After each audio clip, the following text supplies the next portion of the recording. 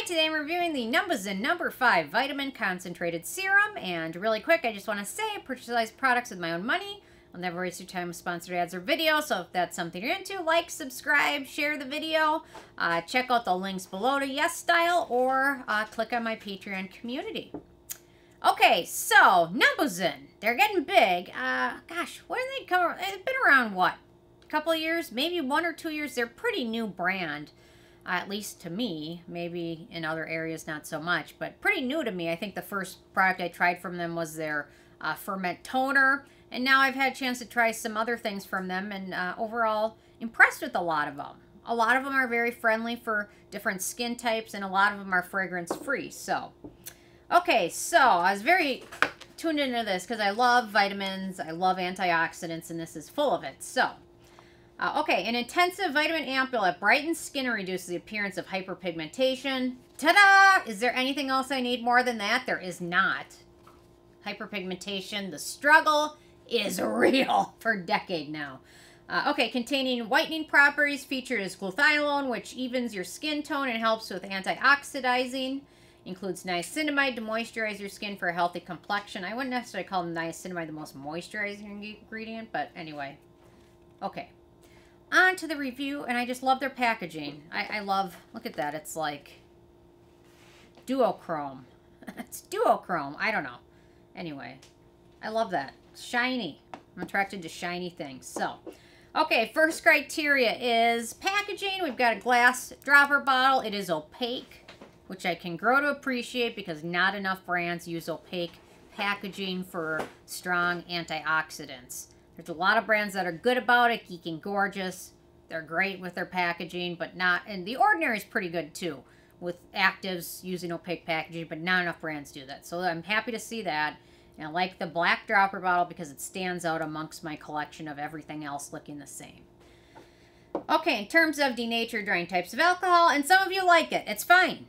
Whatever. I just think people should know if it's in there. Some people might like it, some people might not. So there's none in here.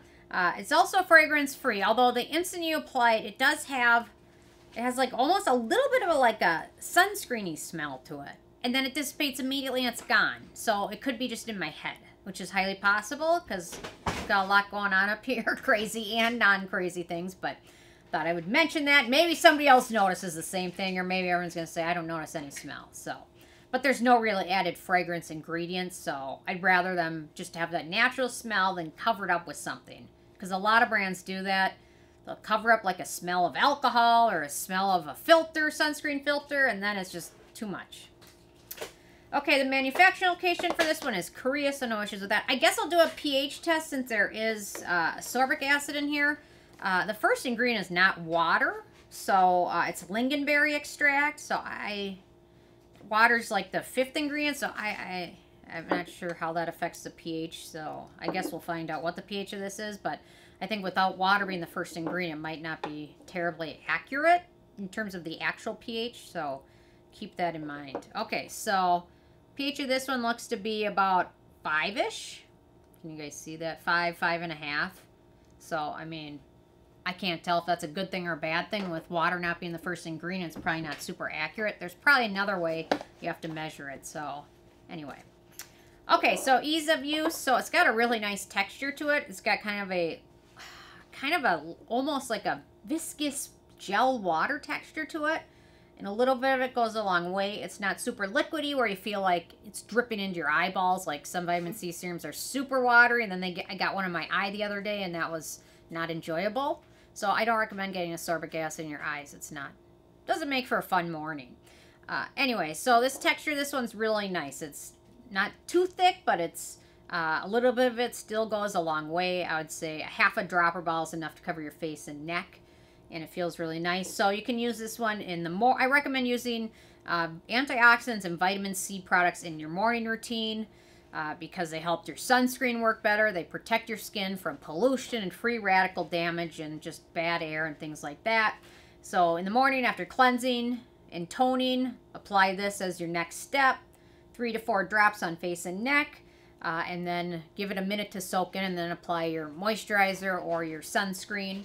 So a little bit of it goes a long way, and it sets to a natural finish. It does take like a minute to soak in, So usually my morning routine, I'll start to apply my topical products. Then I'll do my hair while certain ones soak in. And then by the time I'm done doing my hair, then I'm ready for the next one. Because vitamin C, you want it to soak in for a minute or two.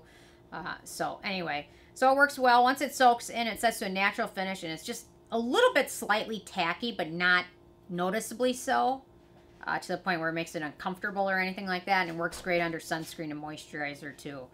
So some vitamin C serums, I think the pH is so low that certain product moisturizers over them kind of disintegrate. I didn't have that issue at all with this one. So very nice. Very easy to use. Wonderful texture.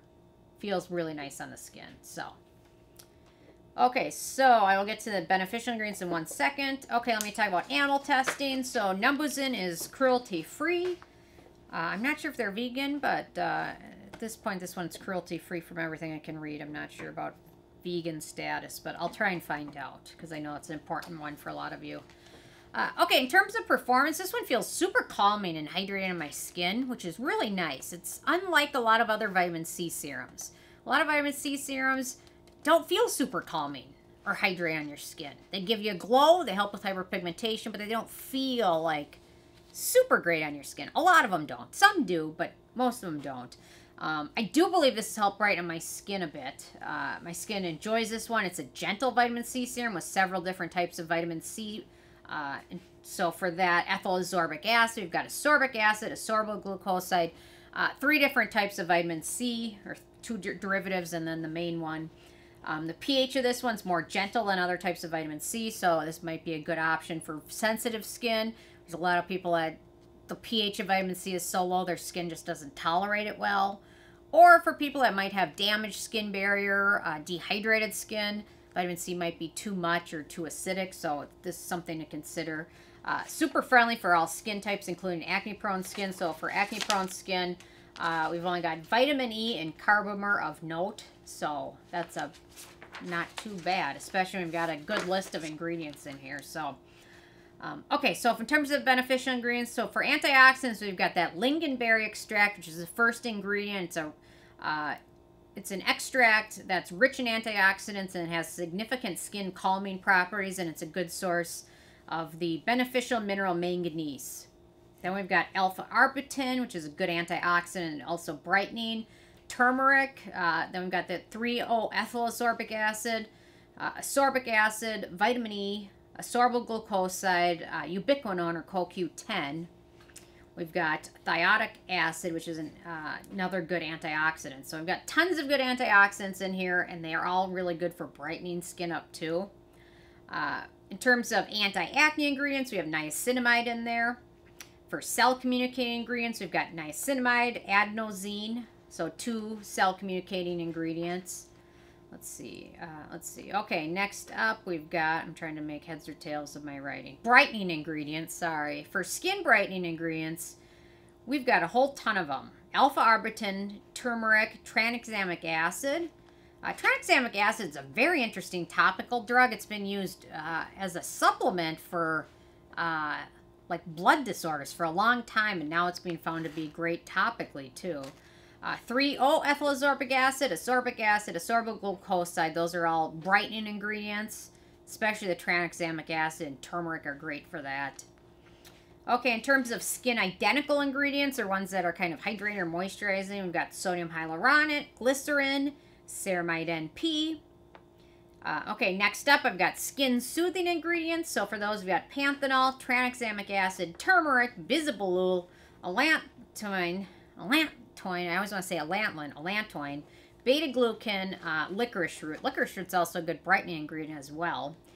And then in terms of hydrating ingredients, we've got sorbitol, which is a sugar-derived ingredient, shea butter, and then lecithin. So really nice list. Antioxidants, soothing ingredients, brightening ingredients, hydrating ingredients, antioxidants. I mean, it's got it all in here, and it's amazing that they were able to fit all that and into a nice serum that's aesthetically pleasing to use.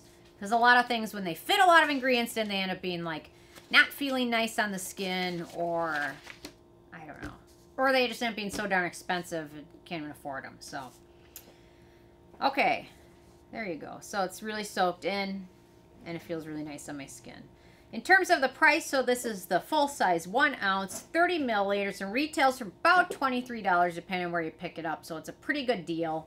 A little bit of it goes a pretty long way and it'll last you a while. So, okay, last but not least, the terms of the it factor. So I've really enjoyed this serum. I'd say I've got a couple weeks probably left in the bottle, so I'm definitely going to finish it up because I really enjoy it.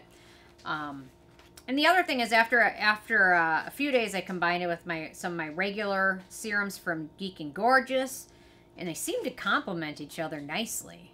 I don't necessarily recommend everyone do that because of a sensitization issue, but when I combined, so when I did that, I used cleansed, toned, applied the Geek and Gorgeous vitamin C serum, gave it like 2 minutes to soak in, then I applied this one, and then after that I directly went to sunscreen, and it seemed to work really nicely. So I don't recommend people do that because it might be too much vitamin C for one person or one person's skin, but it seemed to be okay, so it seemed to complement each other.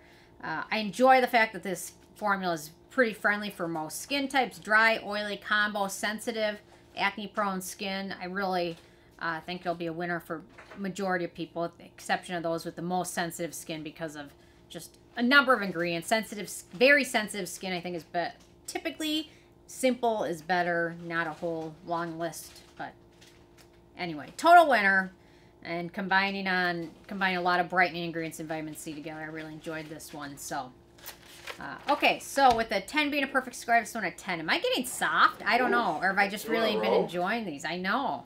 I'm going to have to find something I really dislike and rip it to shreds next. So, anyway. Okay. What's that expensive one?